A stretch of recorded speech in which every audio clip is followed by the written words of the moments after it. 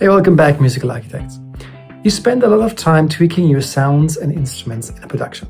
So why not take in 10 minutes at the end of the project to save some of these sounds for future projects? If you know how to save presets, channel strip settings, patches, and templates, these 10 minutes will save you hours for future projects. Let me show you how.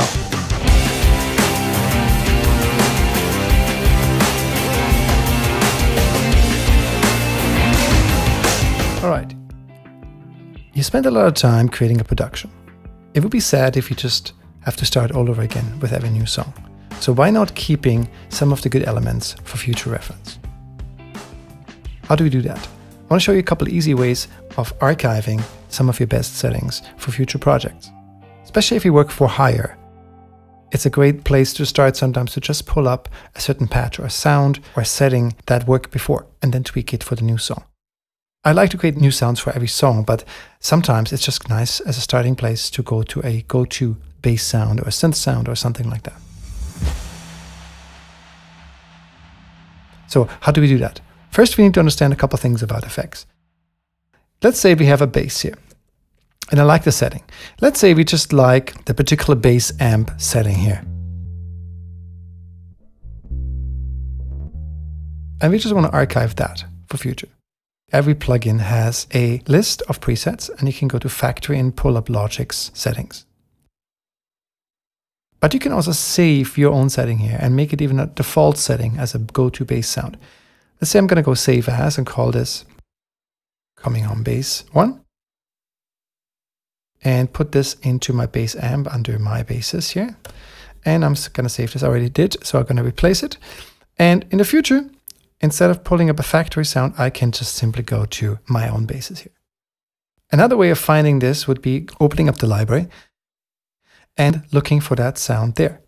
So how do we do that? By clicking next to each plugin on that little triangular focus button, the library will only show me plugin settings for this particular plugin. If I would click next to compressor, it would show me compressor settings. Normally, it's higher in the hierarchy and shows you all kinds of settings because it's a channel strip. But in this case, I can just say, show me amp settings. And then it shows me amp settings for this. Very cool. And you can save your own settings like that. Let's say we want to save, though, this combination of sounds.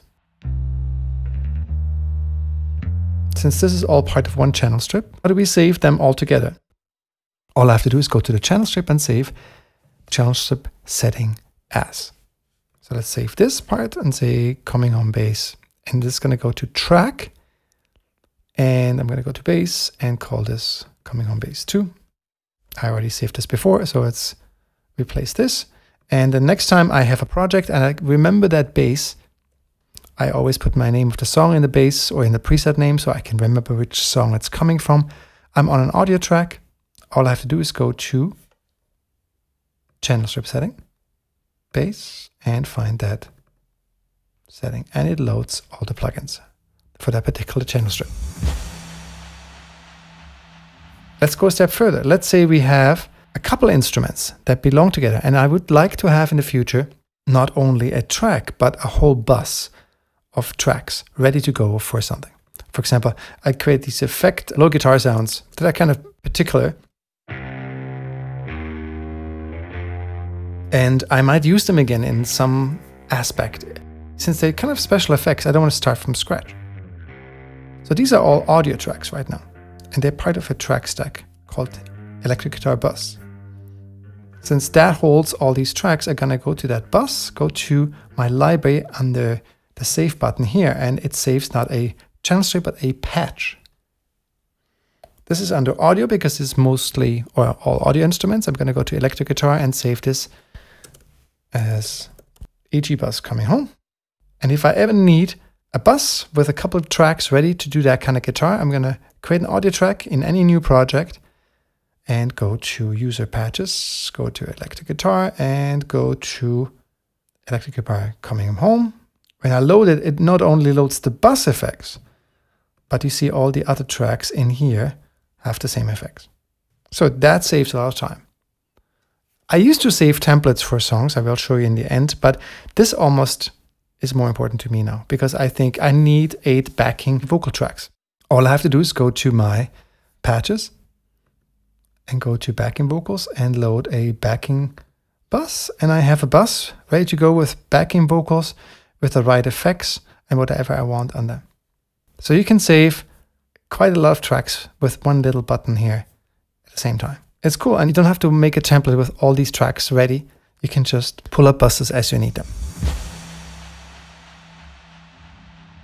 Finally, what do you do when you have mixed instruments, software instruments and audio instruments? I have a bass bus here that has both. It has audio for real bass and it has MIDI.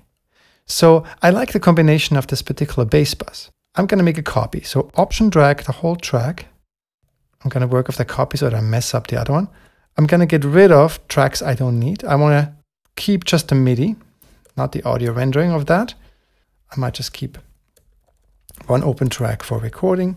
And then there's a live bass and then a sub bass and a Omnisphere bass. I don't need these parts. This bass bus has now 4 tracks in it and they are mixed MIDI and audio. Okay, so let's save the same way, patch. But in this case, it goes to an aux track because it's MIDI or a software instrument and audio mixed together. And I'm going to choose audio or instrument track in that case. I'm going to go instrument in this case, doesn't matter. I just have to remember where I saved it.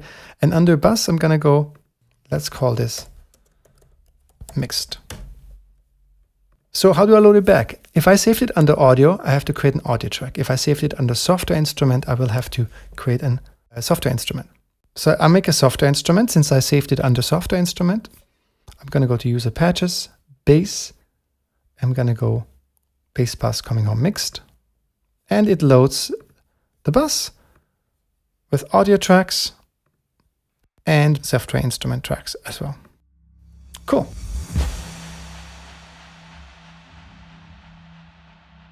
So finally, if you want to save this whole session as a template, so you can start over again, let's say you do an EDM track and you have your drums and your vocal tracks and your synth all ready to go. So what I would do is here, in this case, delete everything. Get rid of all the buses you don't need. Let's say we just want to keep the kick, the clap, and the bass bus, and then get rid of all the other stuff. And so we want to save a template with these buses. Maybe you do orchestral stuff and you have a bunch of really good plugins. Before I do this, I'm also going to go to my project, click File Browser F, and delete everything in here. So it's a brand new empty session, but it comes with these buses. So I can clean this up however I want to. Probably make it, neat and clean. And then I could save this as a template. If I save this as a template, very simple project. Let's call this Coming Home template. All right. So next time you open a project and you want these sounds ready to go, you can go new from template, go to your project, go to templates, Coming Home template, and there we go. We have a session with those tracks, stacks, and sounds ready to go. That's it. Save your sounds that you want to use again, and it's going to save you a lot of time and make life a little easier. Finally, here's a little bonus tip. Sometimes we remember a great sound in a song, but we didn't save it as a preset. Here's a way you can pull it in from any song that you have on your hard drive.